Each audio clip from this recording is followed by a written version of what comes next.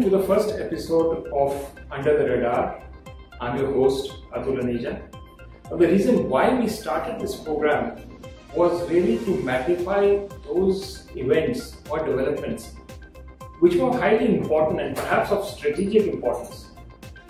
But somehow they slid under the radar.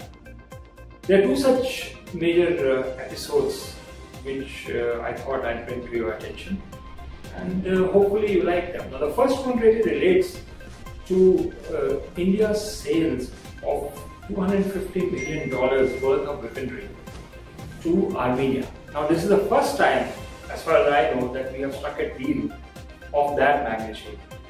And significantly, this goes to a country like Armenia, which has not really been a traditional partner of India, but somehow has now become a country of great strategic importance to New Delhi.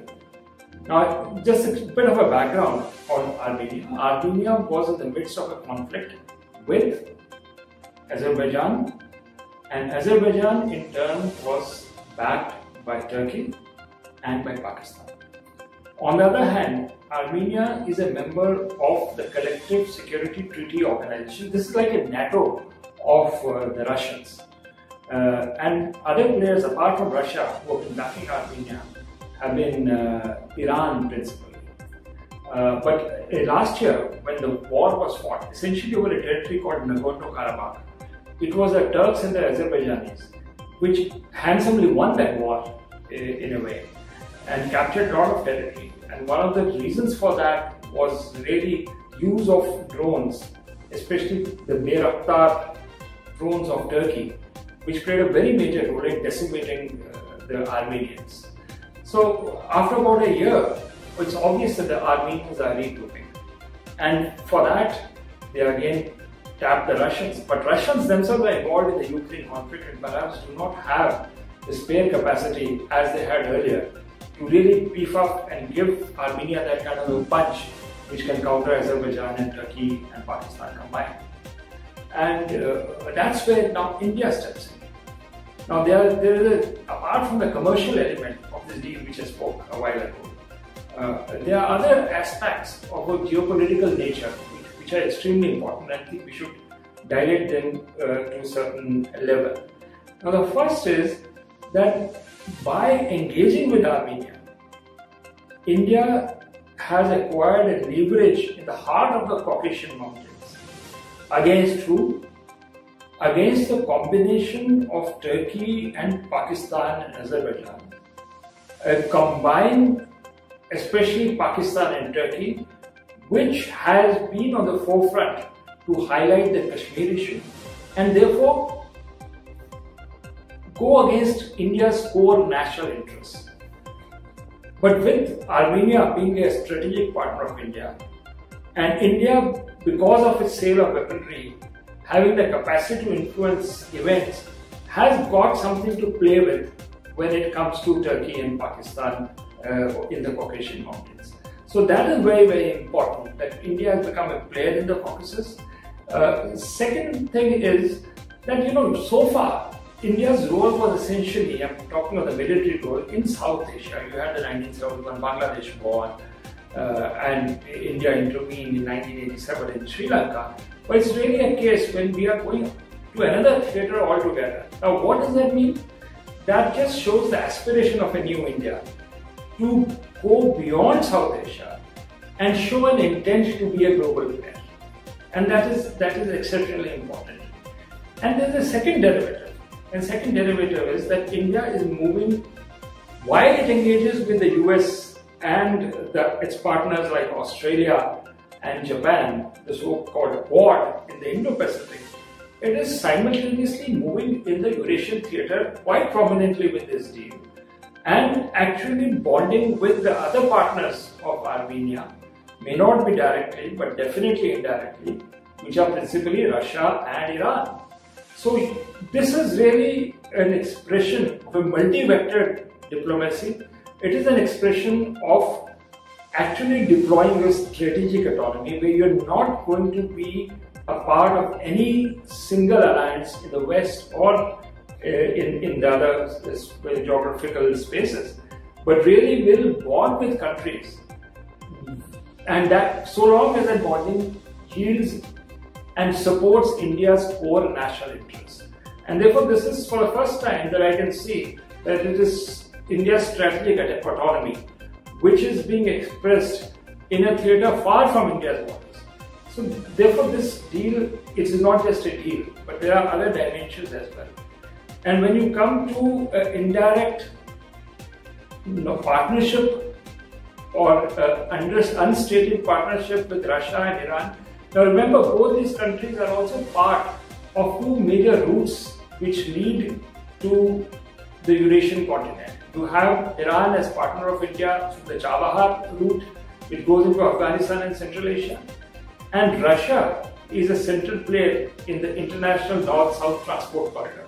So, in a sense, that India's outreach to Eurasia is through Iran and through Russia.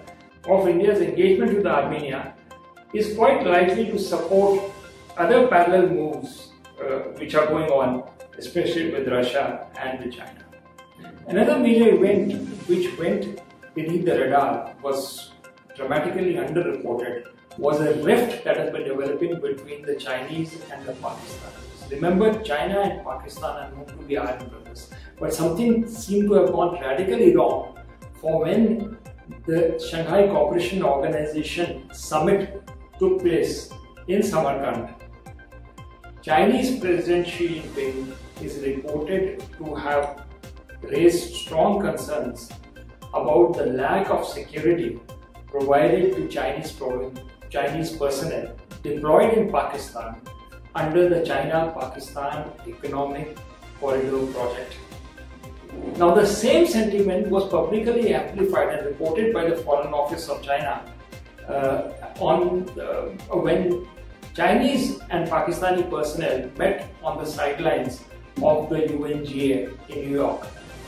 This is highly unusual, and some would say even unprecedented, when the Chinese have publicly gone and raised their objections with the Chinese. That itself shows the fury with which the Pakistanis are being treated with China when it comes to the security of Chinese personnel. Now, why is it happening? I think there's a backstory here which needs to be explained. And the reason, in my view, is really the strong comeback of the US in the Pakistan equation. That is, the Pakistanis are bonding very strongly with the Americans, and given the situation where China and the United States are loggerheads, that Beijing has not taken kindly to this open courting of the Americans by the Pakistanis.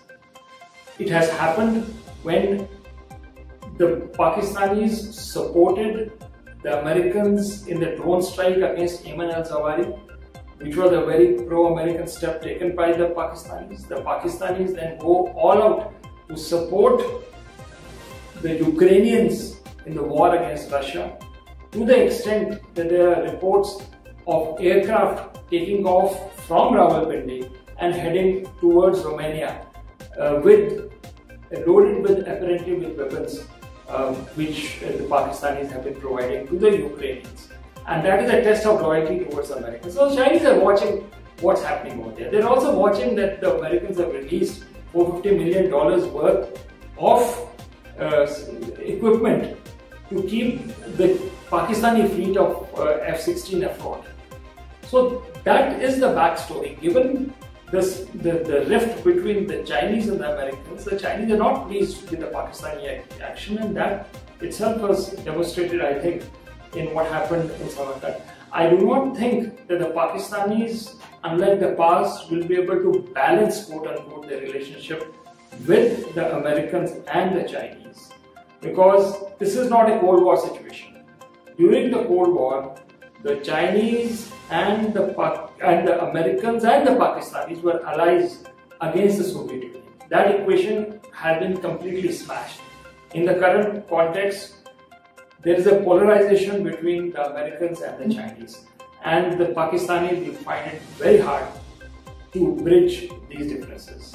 We will keep watching on what happens and what unfolds under the radar, and you keep watching and keep sending your feedback.